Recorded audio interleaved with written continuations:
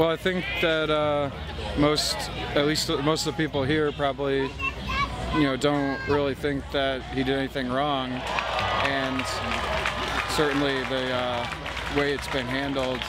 is terrible, and so everybody just wants to show they support him, and also I think just show that they're upset about everything that's been happening. Just because we love him, he's just done such great things for us, and